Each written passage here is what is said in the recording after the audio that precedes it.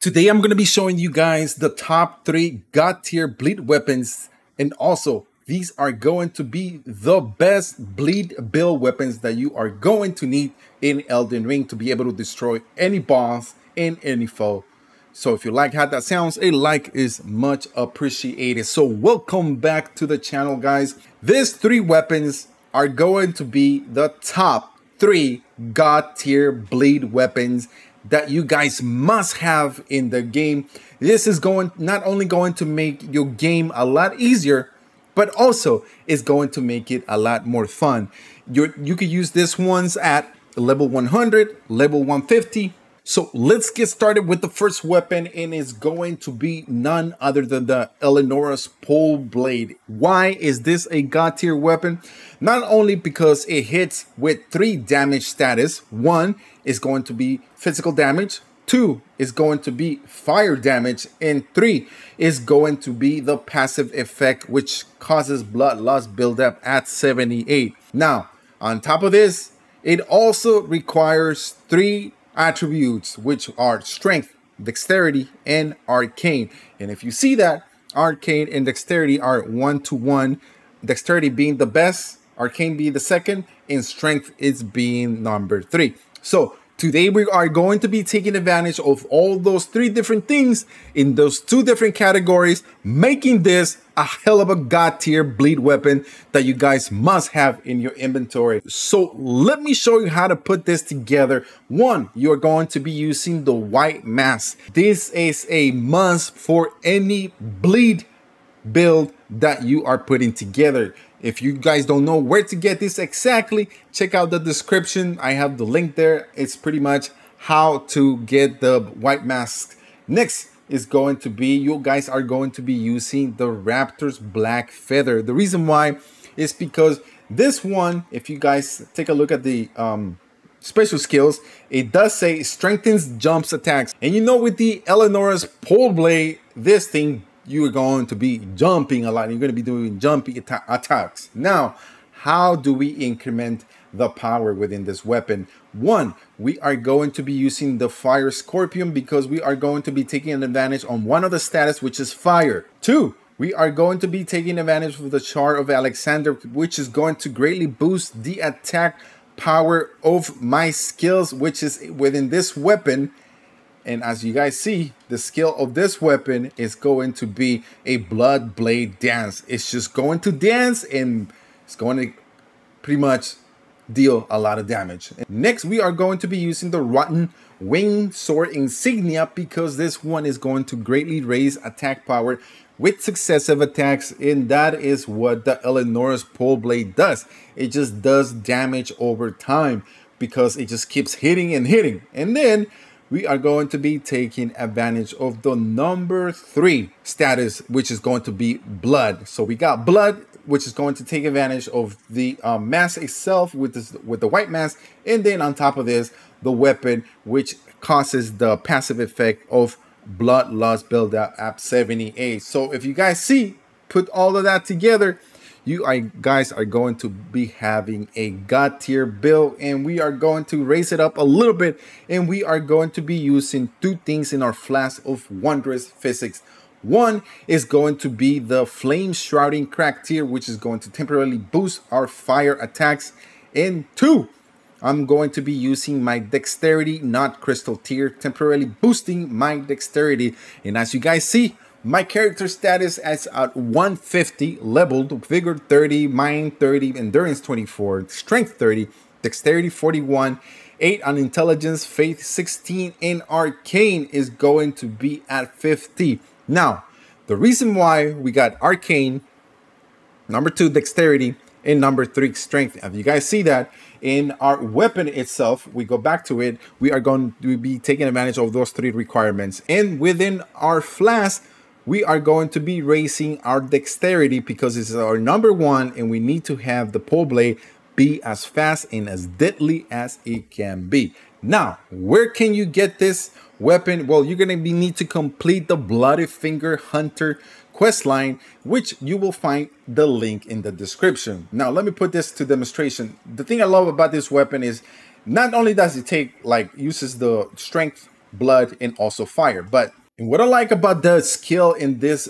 pole blade weapon is because it does one attack and then it comes back and it just builds space between you and your opponent, which gives you guys the chance to pretty much just keep spamming to at your boss. Any foe and any boss will be in a dangerous situation against you guys with this fantastic pole blade god tier bleed weapon. Now let's take a look at number 2. And the number 2 is going to be the Rivers of Blood. Not the number 1 bleed weapon, the number 2 bleed weapon. And later on, I'm going to be showing you guys next what is number 1. But the Rivers of Blood, trust me guys, it doesn't stay behind. If you guys want to know how this weapon is put together in a god tier bleed build, check out the link, which is going to be on the pin comment. So check out that comment and you guys will see the link to that video. So why is this such a god tier weapon, especially for bleed? One, just like the pole blade, is gonna hit with physical, fire, and also the passive effect, which is going to cause blood loss buildup at 73.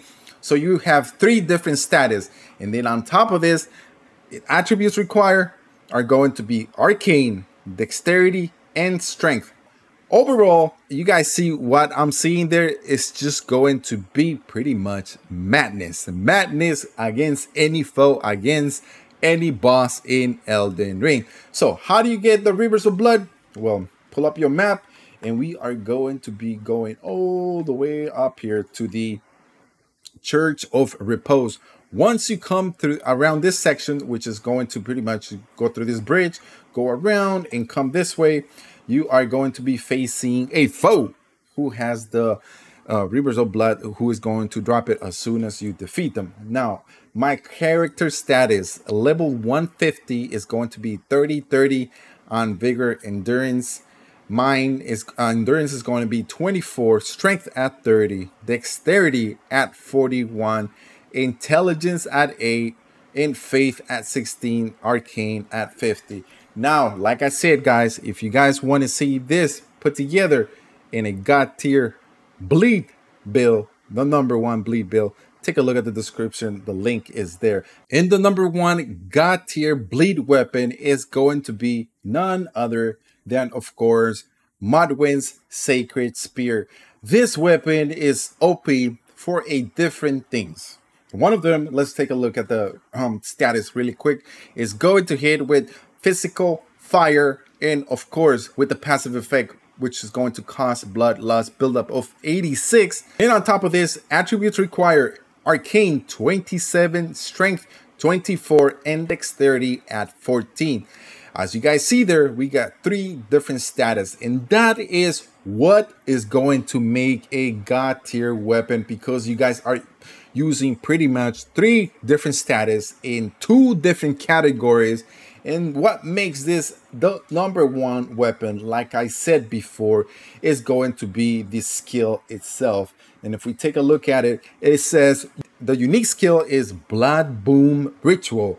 It's pretty much all you're doing is raising your spear, and each time you stab a foe or a boss, and just take a look how easy you are able to take down Melina with this weapon. Putting it together with a god tier weapon is going to pretty much destroy anyone in Elden Ring. No boss, no foe is going to get close to you, because this weapon is that strong. So as you guys see there, that is the ritual that it does. 3 stabs, and then the last one, it's a little bit longer, which is going to destroy anyone. Very easy, very fast, up to 12,000 damage, even more.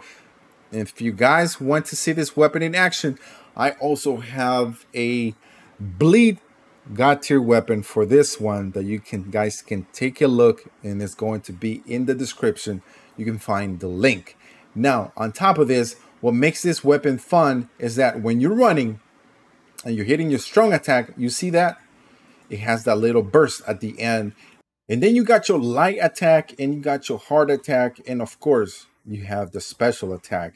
which is going to stab any foe in Elden Ring 3 times, and pretty much with the full optimization that we have here, which is going to be with the white mask, the Raptor's black feather, and then on top of this, we are going to be taking advantage of the fire that is within that weapon, and we are going to be raising our power skills with the Shard of Alexander, and we are all going to be using the Ritual Sword Talisman, because the great thing about this weapon is that you are going to be at full health.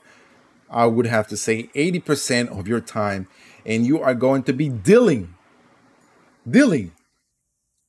and you guys are going to be dealing maximum damage because you are going to be keeping your HP up, and with the Ritual Sword Talisman, you are going to be deadly. And then on top of this, we are going to be using the Lord's Blood Exaltation, and with that, guys, we take care of the 3 different status: physical, fire, and blood. And then on top of this, we are going to throw into the Flask of Wondrous Physics.